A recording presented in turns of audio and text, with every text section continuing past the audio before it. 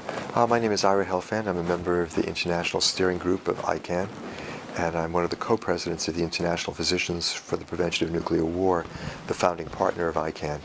And I'm also a past president of Physicians for Social Responsibility, which is the U.S. affiliate of International Physicians for the Prevention of Nuclear War. At this point, 40 years. I started working on this issue in the spring of 1978. We started the modern version of PSR in the summer of 1978, just 40 years ago. And I've been working on this issue since then. We were just very concerned as a group about the public health threat posed by nuclear power and felt that this was something that physicians had a responsibility to address. But we very quickly became aware of the far greater threat posed by nuclear weapons. And basically, I think that what drove all of us was this idea that nuclear weapons pose the greatest threat to public health in the history of the world, and that as physicians, we have a responsibility to address that problem, because all the things that we do for our patients in the course of our daily practice are going to be for naught if the world blows up in a nuclear war. And this has been sort of the guiding, I think, motivation throughout the years for our work on this issue. Well, you know, back during the Cold War, we used to think that the only real threat to the world as a whole was a large-scale war between the United States and the Soviet Union. And what we've learned in recent years is that even a much more limited nuclear war, one that might involve other nuclear powers like India and Pakistan, would in fact be a threat to the entire world.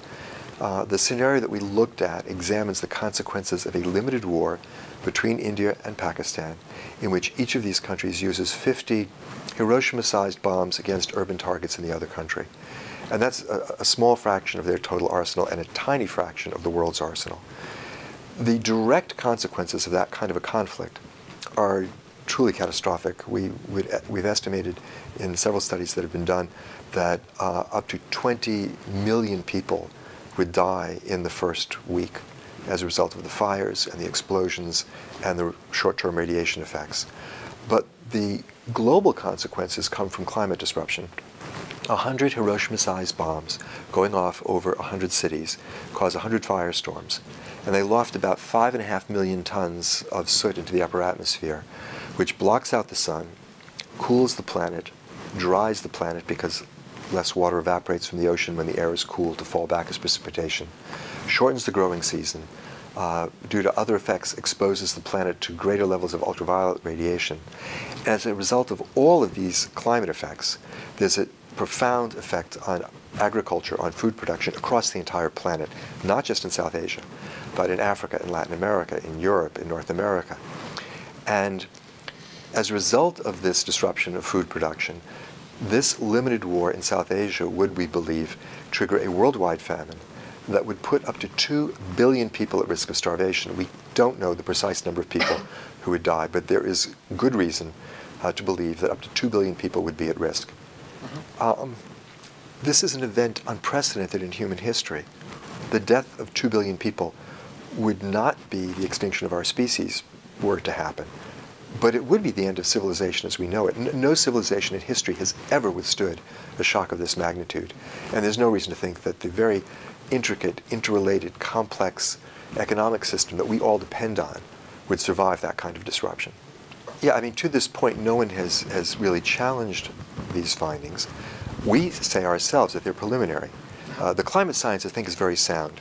The effect that this kind of a war would have on temperature, on precipitation, and so on, has now been examined by several different climate models. They all show basically the same results. The impact on food production, the data is thinner, and we have said this from the outset. We have been trying to get governments around the world to take this threat seriously and to do more robust studies to confirm or possibly refute the data that we've generated about food production. And at the moment, there is a group of scientists organized by Alan Robach, who was one of the climate scientists who did the original research with his colleagues on the climate effects. Alan has pulled together a team that will be looking in much greater detail at the effect on food production. So we hope to have more robust data in a few years' time. But at this point, this is the only data that's out there. And it's been in the public domain now for 6 years, and no one has seriously challenged it. And so I think at this time, we need to proceed on the basis of this data. It's the best data available. And, when you discover that a medication that's been released on the market appears to be having terrible consequences, even if the data is preliminary, you pull the medicine until you are able to study it more closely. And we need to get rid of the weapons until we know that this is going to happen. And of course, again, this is the most limited of nuclear wars. A large-scale nuclear war between the United States and Russia, which is a very real possibility, would, we know, have consequences far more catastrophic. And on this, there's essentially no disagreement in the scientific community. A war between the United States and Russia involving just the weapons, which are on alert now, that are deployed now, that are available for use in the short order in the course of a war. That war would put enough soot into the upper atmosphere to create a new ice age. It would happen within a matter of days. It would last for a decade or more. And that would stop most food production on the planet. And under those conditions, I think there's no one who argues other than that the vast majority of the human race would starve to death. And under those conditions, we might become extinct as a species. I think part of this is this information about the humanitarian impact of nuclear war is a profoundly inconvenient truth for the 9 states that want to maintain nuclear arsenals. They don't like to talk about this. And in fact, the Oslo conference in 2013 was the first time that there has ever been an international government-level conference to look at what actually happens if the weapons are used. Prior to that, the conversation about nuclear war was all couched in very abstract terms, sort of game theory. If we have these weapons, they'll have those weapons, and we'll deter each other, and so on. And no one has wanted to talk about what happens if the weapons are actually used, because the only conclusion you can draw, if you look at that data, is that these weapons are too dangerous to exist. The nuclear weapon states sort of tried to maintain this myth that they exist only to deter the use of similar weapons by other countries, that they will never be used deliberately. First of all, we know that that isn't true. Nuclear weapon states, especially the United States, have used nuclear weapons in the past and have frequently threatened to use them again, even against non-nuclear countries. So these are viewed by the military, at least in the United States, and apparently in the other nuclear weapon states as well, not just as a deterrent, but as war-fighting implements, weapons that can and may be used under various scenarios. That truth needs to be underlined. We need to understand that these weapons do not exist simply to deter their use. They exist to be used. But beyond that, even if you assumed falsely that they only existed to deter their use, they're not very good at that. We know of at least 6 occasions when the world has come within minutes of nuclear war because deterrence failed, because one or the other nuclear weapons state, usually the United States or Russia, believed it was under attack and actually began the process of launching its own nuclear weapons, only to stop at the very last minute when the mistake was discovered. 6 times that we know about that this has happened. This is an insanely dangerous situation. We have been unbelievably lucky. Robert McNamara said, after the Cuban Missile Crisis, we lucked out. It was luck that prevented nuclear war. And basically, the policy of maintaining these weapons, which is the policy of all 9 nuclear-armed states, is really nothing more than a hope for continued good luck. And this is not an acceptable policy. We've tended to focus in recent years much more on the climate effects because they are much greater. I mean, it's the climate disruption that is going to kill civilization. But it is very appropriate to be concerned also about the radiation effects and the incredible augmentation of that radiation threat that is posed by the existence of nuclear power plants. This, was a major concern during the very tense days earlier in this year in Korea. There are about 50 nuclear reactors, I believe I have the number right, in Japan, and I think there are 22 of them in South Korea. And in the event of a war in that part of the world, many, if not all of these, might suffer catastrophic meltdowns with the release of enormous amounts of radioactivity. And locally in Korea and Japan, this would be perhaps the dominant effect.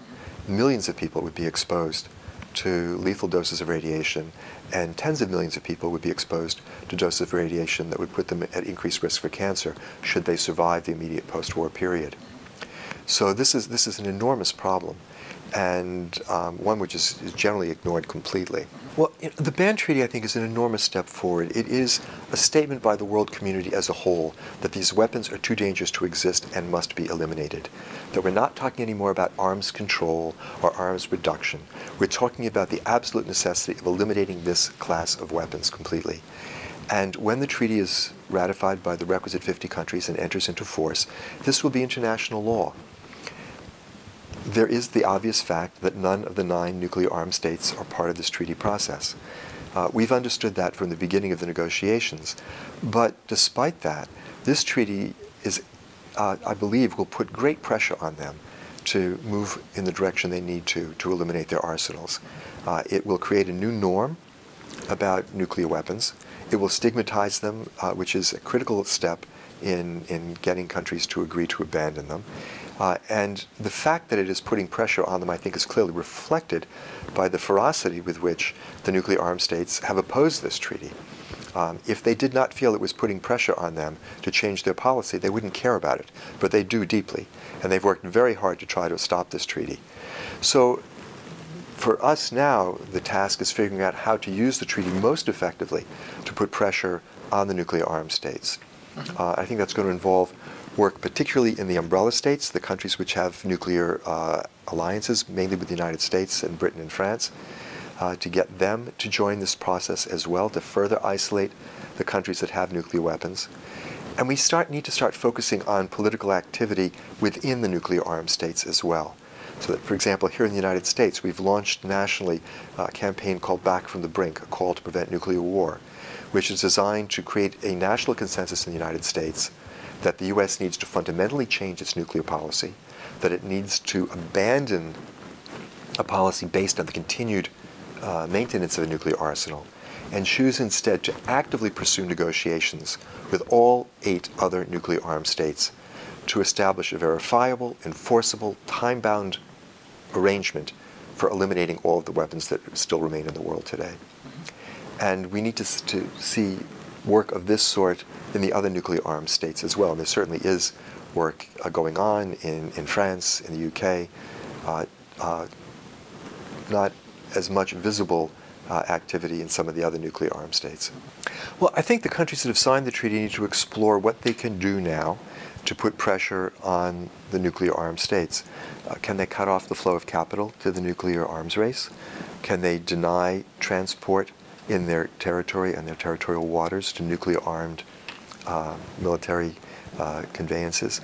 Can they force the nuclear-armed states to withdraw their nuclear arms, which are stationed outside of their own borders, back into their own countries? And then they need to give whatever support they can to the political movements that are growing within the nuclear-armed states to force them to change their policy. And when I mentioned that list of countries where there's a lot of visible activity, I neglected India, where there is a very vigorous campaign as well. Oh, really? Yeah. IPPNW has a terrific affiliate in India that is working very hard to build public opposition. Mm-hmm. And they're doing it with some great allies. We're working with Rotary in India and other groups to try to do this. I mean, basically, I think we face an incredibly dangerous situation. I think if we don't get rid of these weapons, they are going to get rid of us. And everything that we cherish, our careers, our homes, our children, our families, is going to be destroyed. And it doesn't have to be. These weapons are not, they're not a force of nature. They're not an act of God. We have built these weapons. We know how to take them apart. And it's really up to us whether we do the right thing and get rid of these weapons or not. And I think it's just the most important thing in the world to do. I also am somewhat optimistic that we can achieve this. I can't guarantee it. I don't know we're going to be successful. But in the 1980s, we were racing towards nuclear war. There were 60,000 warheads in the world. The US and the Soviet Union were each adding 3,000 more warheads per year to their nuclear arsenals. And they were making active plans to fight a nuclear war in Europe that would have destroyed humanity. A movement in Europe, in the Soviet Union, here in North America, stopped that march to war. We ended the Cold War arms race. We reversed the Cold War arms race. And I believe that we saved the world. I think there would have been a nuclear war were it not for that political movement. So what we are asking ourselves to do today is not impossible. We're just asking ourselves to do again what we have already done successfully once before. And that sense of possibility, that guarded optimism, is a very important part of my mindset as well. I worry about what's going to happen if we don't take action, and I believe that if we do take action, we can save the world. That's a pretty good thing to do with your life, and it's a worthwhile thing to do. And I hope that people, when people are thinking about this, I think often when I do public speaking, you can see people kind of getting, oh my God, this is such a huge problem, what can I do about it? And I think it's important for us all to understand, no one of us is going to do this by ourselves.